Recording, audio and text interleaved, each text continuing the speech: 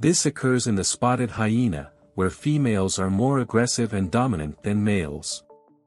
They have a false penis and scrotum, pseudopenis and pseudoscrotum. In reality, what happens is that the clitoris increases in the shape of a penis, which is erectile. The lips are folded in such a way that they resemble the scrotal sac of the males.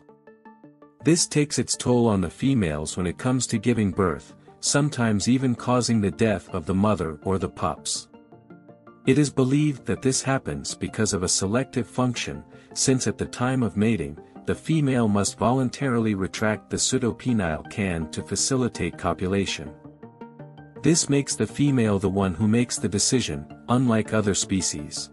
If you liked the video, please like, subscribe and share.